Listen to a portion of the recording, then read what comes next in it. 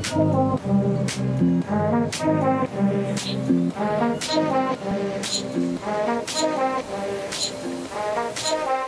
you gonna be a boss, be a boss.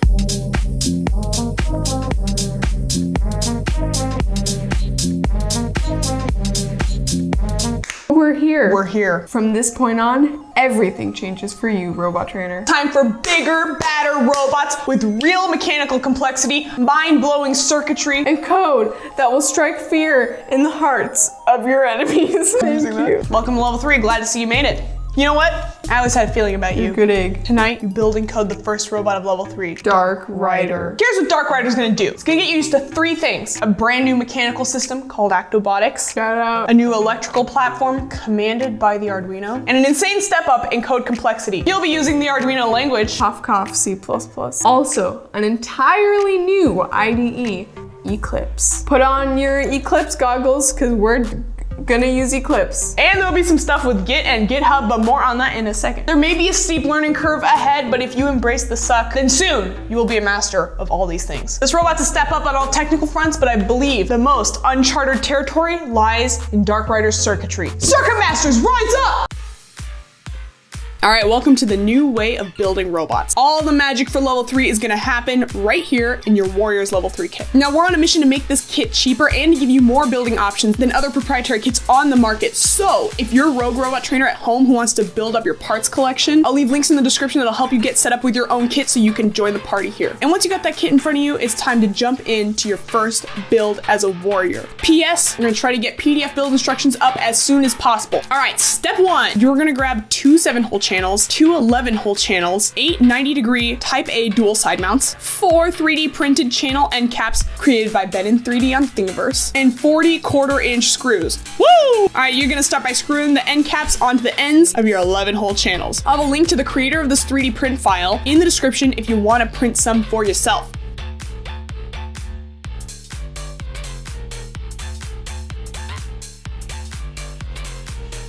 All right, I'm gonna start making the shape of this chassis. Both of the 7-hole channels are gonna be mounted 2 big holes in from the edge. Grab the 8 dual side mounts and set 2 by each channel intersection. Then go ahead and grab those screws and start screwing them into the 7-hole long channels. Just gotta make sure the flat side is flush with the edge of the channel. I recommend getting both screws started before tightening them down all the way. To get them started, you can use the longer side of the 7/64 Allen wrench or hex key. And then the shorter side is gonna give you more leverage for the final tighten.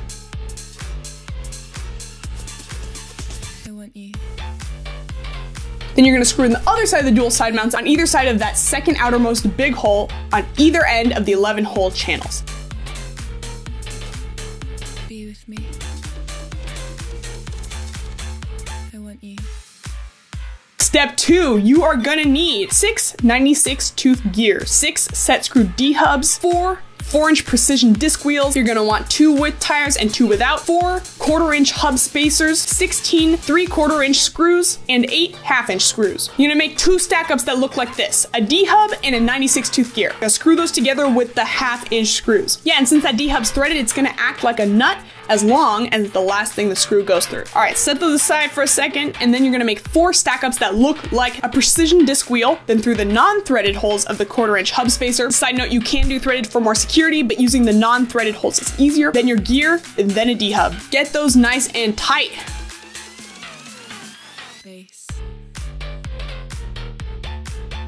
Okay, sweet. Step 3, you are gonna need 2 12-volt DC motors. Ours are 130 RPM and have little encoders on the end. 2 Type F motor mounts with the mounting screws, 2 4mm to 1/4-inch set screw couplers, 2 1.5-inch shafts, 4 3-inch shafts, 10 bearings, 4 shaft collars, 10 shaft spacers, 8 1/4-inch screws, and the chassis and stack-ups that you just built. All right, I'm gonna grab the chassis and flip it upside down. It's time to bring it all together. So start by screwing the motor mounts into the motors with the mounting screws. Then I'm gonna screw the mounted motors 6 holes up from the edge on the inner sides of the 11-hole channels. I want you. Next, I'm gonna slide the 1.5 inch shafts as far as they go into the couplers, then get the set screws nice and tight on the flat face of the shaft using that 332 Allen wrench. And then I'm gonna slide the other side of the coupler onto the motor shaft and tighten the set screw on the flat face of the shaft. If you need to, you can gently rotate the output shaft until the flat face is facing up. Next, I'm popping a bearing into the holes, followed by a shaft spacer, then the gear D-hub stack up, which I'm gonna slide all the way back and lock into place with that set screw. Boom! Now I'm gonna pop bearings in 4 holes away from the motor on either side. Through each of those, I'm sliding a 3-inch shaft, a shaft spacer, then a wheel stack up onto each, making sure that the gears mesh, then tighten down those D-hubs. Finally, on the inside, I'm gonna slide on a shaft spacer and shaft colors, which I'm gonna tighten right up against the bearing to lock the wheels in place. Make sure everything is secure, then flip that sucker over. FYI, I'm gonna treat the end without tires as the front. Also, when talking about right and left, we use the robot's perspective, so this is the left side and this is the right. And step 4, you are gonna need 4 3/8 inch screws, 4 nylock nuts, and 2 L brackets. You're gonna attach an L bracket in the middle of the back cross channel and on the front right channel as well. So your robot's got the bones, but now it needs the bloodstream. It's electrical time. Circuit masters, rise up! Now, level 3 electrical is a different world from those IQs, meaning it's easier for things to break, snap, and blow up. Just kidding. About the worst you could do is fry the Arduino or a motor driver. So just watch and wire carefully, ask a shiz ton of questions, and make mistakes. Step 1, you are gonna grab 2 1/2-inch screws, 2 washers, 2 nylock nuts, your base electrical board, and your vertical electrical board. Just attach that vertical electrical board to the base electrical board with the screws, washers, and nuts. Now it's time to start mounting some components. Relax and just follow along. First step is to connect 2 things, our brain, which is the Arduino Mega 2560 board, and the muscle, aka this motor driver from Pololu, which is in charge of getting commands from the Arduino and turning them into moving the motors. Mount that Arduino with either zip ties or mounting screws in the upper left corner of the vertical electrical board.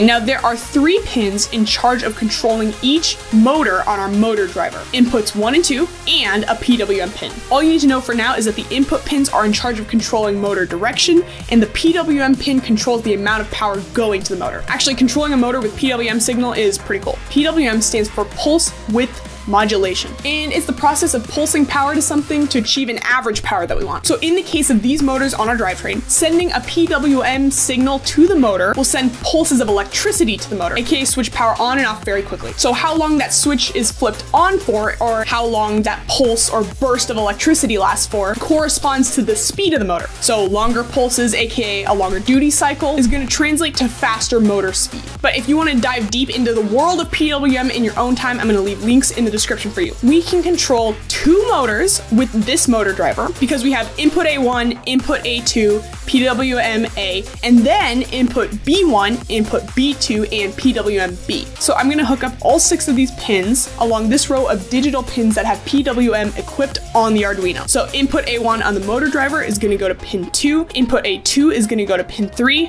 PWM A is going to go to pin 4, and input B1 is going to go to 5, input B2 to 6, and PWM-B to 7. I try to avoid having the metal clips of the DuPont connectors face each other when being plugged directly next to each other, because I think if they touch that could short a circuit.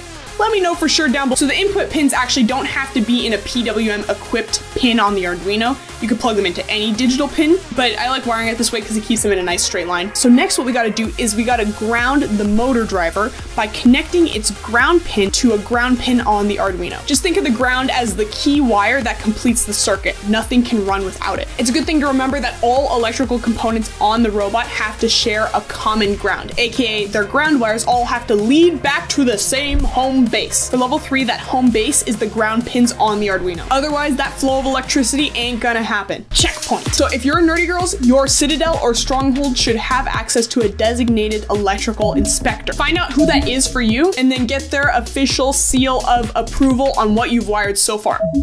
Finally, wrap a cable sleeve around this wire bundle. It's gonna keep it nice and organized. Okay, so now it's time to answer one of the big questions. How do we power everything? The answer lies with our pal, the terminal block. Okay, step 1, go ahead and grab 2 5-position terminal blocks, 2 barrier strips that are 3 fork connectors long in black and red, 4 half-inch screws, and 4 nylock nuts. The way a terminal strip normally works, it's like a spicy fun alternative to soldering. You screw down a wire on one end, screw down a wire on the other end, and boom, they're connected. And on this particular terminal block, you can connect up to 5 separate pairs of wires. But what if we want one wire to connect to more than one other wire? And that, friends, is where we use the barrier strips. So when you screw that barrier strip down on one side of the terminal block, it is going to connect these 3 terminals. So if I hooked up something here, I can connect something to it here and here. So hook up a barrier strip on each terminal block to mount them on the left side of the base electrical board and leave about 4 holes in between them. So now if I were to hook up battery power, keeping positive and negative separate to avoid a spark party, I can access its power in these 2 places, which is perfect because on Dark Rider we have 2 things that need power: the Arduino and the motor driver. All right, step 2, go ahead and grab 1 12-volt to 9-volt DC converter with male barrel jacks, 1 female barrel jack with positive and negative fork connectors, 2 half-inch screws, 2 washers, and 2 regular nuts. All right, here's the deal with this converter. So the terminal block gives us access to the battery supply, which is 12 volts. And even though the Arduino can be powered directly by 12 volts, I've read that 9 volts is the ideal sweet spot. So what this converter does is it takes in 12 volts and spits out 9 volts. Perfect. Just make sure that the converter you have is marked for 9 volts and not 5 volts. You're gonna hook up the positive wire of the female barrel jack to the positive terminal strip and the negative wire to the negative terminal strip.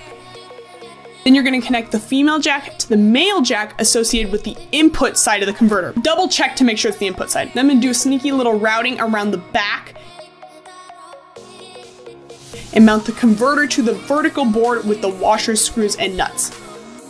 Step 3, you're gonna grab 2 fork connector to male DuPont connector wires, mine are about 6 inches in length, and 1 length of cable sleeve. So screw the positive fork connector into the positive terminal block and the negative fork connector into the negative terminal block. Now this part is important. That positive or red wire needs to be screwed into the terminal on the motor driver labeled VIN or voltage input. And the black negative wire needs to be screwed into the terminal on the motor driver labeled GND, aka ground. Then you're gonna throw that sweet, sweet cable sleeve on it. Step 4, you're gonna grab a battery power cord, 1 battery strap, and 2 zip ties. Okay, so on the pair of terminals closest to you, you're gonna screw in your battery power cord, positive to positive and negative to negative. Then just leave it dangling because we'll plug in the battery last. And also in preparation for the battery, you're gonna go ahead and zip tie down your Velcro battery strap. Checkpoint! You're gonna have the electrical inspector double check and approve the wiring you just did, making sure that all positives connect to positives and all negatives connect to negatives. All right, now we gotta connect the motors to the motor driver. Step 1, go ahead and grab 4 half-inch screws, 8 regular nuts, and 2 cable sleeves. The first order of business is to protect these motor wires with a cable sleeve. The time hath come to mount the electrical board on Dark Rider. So you're gonna screw a nut onto each screw, pick 4 mounting holes, then lock it down with a nut on the other side. And as you're securing, you're gonna feed the motor wires through the gap in your board. If it's hard to tell which is for the left motor and which is for the right, I like to add a little label for easy checking. Okay, step 2, you're gonna grab 2 black male-to-male jumper wires, 2 red male-to-male jumper wires, and 2 cable sleeves. Plug one end of the jumper wires into the matching color port of the motor wires. We only need to hook up the red and black wires because those are in charge of motor power. The other wires coming from the motor are for something on the back of the motor called an encoder. The encoder is my favorite sensor that can tell you how much the motor shaft is rotated. You can use it to accurately control robot movement. We're not going to use that encoder right now, but it's definitely on the horizon. Anyway, back to motor power. As you can see on the motor driver, the board instructs us to screw in positive, then negative of the first motor, or the A motor. So I'm going to do the left motor first, then negative followed by positive of the right motor. Final checkpoint is upon us. Have your electrical inspector do a final check of the wiring on your motor driver. Then it's time to mount it. Go ahead and grab 2 half-inch screws and 2 nylock nuts. You're gonna mount that good old Pololu motor driver onto your electrical board. And voila, bask in its glory. Finally, grab a battery with a Tamiya to XT30 adapter, a switch, a half-inch screw, and a nylock nut. All right, so you're gonna Velcro that battery down. Then screw your switch into the cheeky L bracket. and make sure it's switched off. Plug one switch connector into the battery and the other switch connector into the battery power cable. Then plug in your Arduino power, get ready to catch the robot in case it has old code loaded on it, and flip that sucker on. You should now see the magical lights of the Arduino come to life. Yeehaw! Before we wrap this up, here's the most important thing to know when you're working on robots like this. If you have to change up your wiring for any reason, disconnect power. That means turning it off and unplugging the battery before you work on it. I had to learn the hard way that you can accidentally short your circuit and destroy parts if you are messing around with battery power while you're changing wiring. No battery? Disaster free. It's Sidequest time. If you chose to embark on one or more side quests for level 3, be it builder, coder, or circuit master, check the secret description box for instructions on how to complete your side quest. Bye. So now you're ready for coding, robot trainer. Click the link in the end screen, on the end screen. Click. Try one more time. Okay. If you gonna be a boss, be a boss.